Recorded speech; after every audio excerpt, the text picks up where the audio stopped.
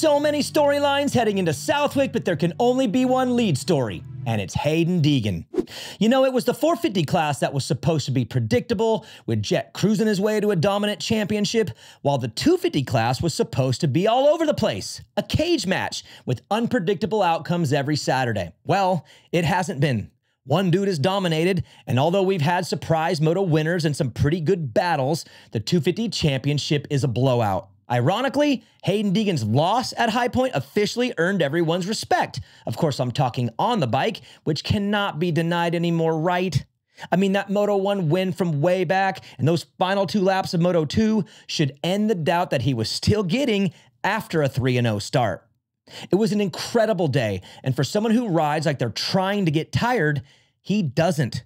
2 10s on that track at the end of Moto 2, there is no question anymore. He is a beast, and it would be silly to think that this title is still up for grabs, and his coming transition to the 450s will be anything less than seamless. On the mic, the fan base is split.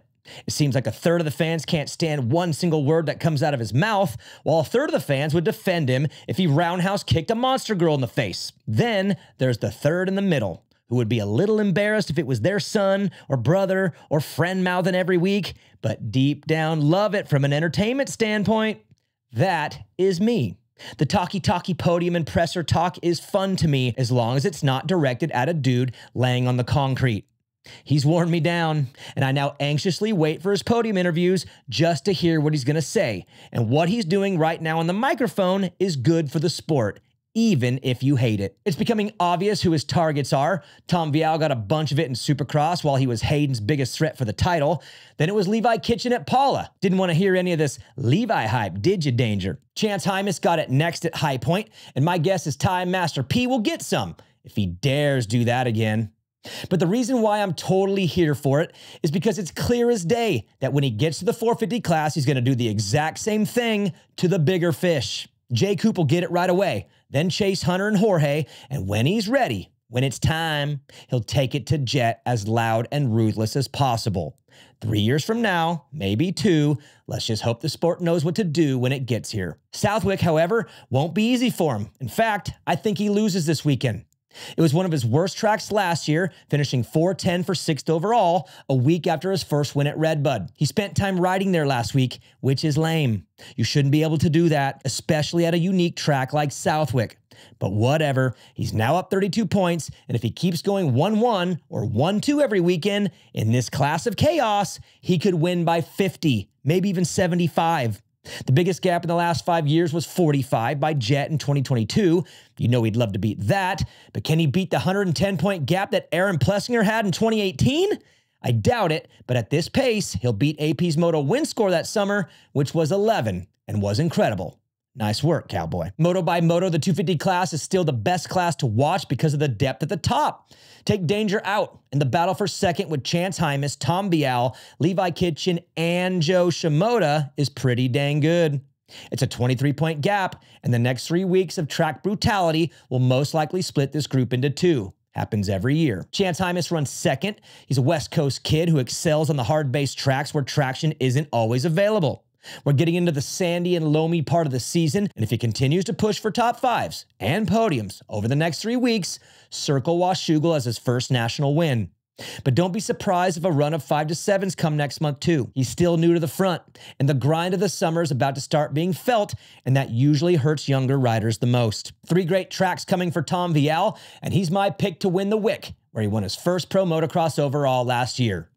Dang, that 4.8 High Point was a big bummer to his championship aspirations, and the mistakes he's made this summer have him looking more like a traditional sophomore than a 2-time world champ, which is why he's 38 points behind Haiden Deegan after 4 rounds. No better timing than right now for Tom to drop a 1-1 on the board and begin the climb back into contention. Levi Kitchen seems out of contention, and what started out as a streak of 5 straight podium motos has turned into 3 straight motos of uh-oh. His teammate and fill-in Ty Masterpool seems to have an upward trajectory while Levi has begun going down. I'm still a big believer in him long-term, especially next year in the stadiums, but the summer hype has dwindled quite a bit and fast, while Jo Shimoda is warming up. I'm feeling a big month for Jo. Don't be surprised if after Washougal, 4 rounds from now, Jo Shimoda is second in points. It's just a feeling, but don't say I didn't warn you. In the 450 championship, if you drew it up perfectly, you'd have an 8-point gap between the top 3 in points with Jett, Lawrence in third. That sounds fun.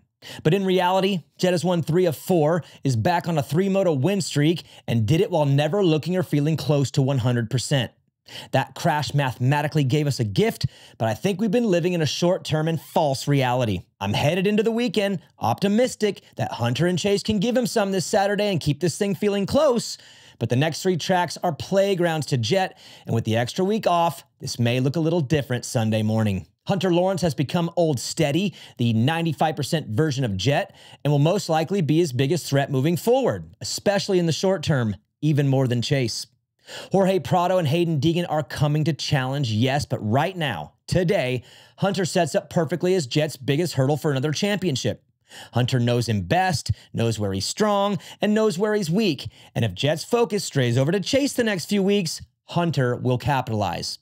The better Chase does, the better it is for Hunter's championship hopes, as a one-on-one against his brother isn't option A. Not yet. Chase, on the other hand, may need to start considering his option B and chill out and just finish. His championship odds are way better in next year's Supercross against Jett on a newish 450 to develop, and maybe he shouldn't risk ruining 2025 just to gamble in 2024. Make a pivot, build, learn, try things, perfect things. Anaheim. As much as I love seeing him send it every moto, hoping he stays up and pulls off a win against the unbeatable, it may not be the right time to go all in. I'm not saying go Supercross safe, I'm just saying dial it back a bit, and staying off the ground the next 3 months might be the better play. Justin Cooper continues to impress. He's doing the exact same thing he did on 250s. Fast lap times, hole shots, lead laps, then a couple 4 or 5 motos, then right back to the front for a moto or 2. The dude is beyond reliable and is probably the most underrated rider in the sport. I'll say it right here, right now, Haiden Deegan, Chase Sexton, Justin Cooper for Motocross of Nations. Don't do this doubt him and think of 100 different options thing like last time. He's the one who won his class 2 years ago when we won at Redbud. Book his flights and book this. He'll lead multiple laps this weekend at Southwick. This week's Privateer shout-out goes to Dean Wilson. Yes, Dean Wilson. He's one of us. He's traveling around the world, racing in all these different countries, showing up on stock bikes. I love it. He was in Brazil this last weekend with Ryan Brees, and I'm thinking, you know what, Dino, he's one of us, but you know what? He's more than all of us old-school privateers that traveled the world making cash. Dino is a very popular figure. He's very likable, and for this sport to grow in new markets and maybe draw people back to the sport of Supercross, we need people like Dean Wilson out there with his personality and his skill set, traveling the world, racing all over the place, making his cash, but doing a big service to the sport as well. So this week's Privateer shout out, my man, Dean Wilson. See you next week.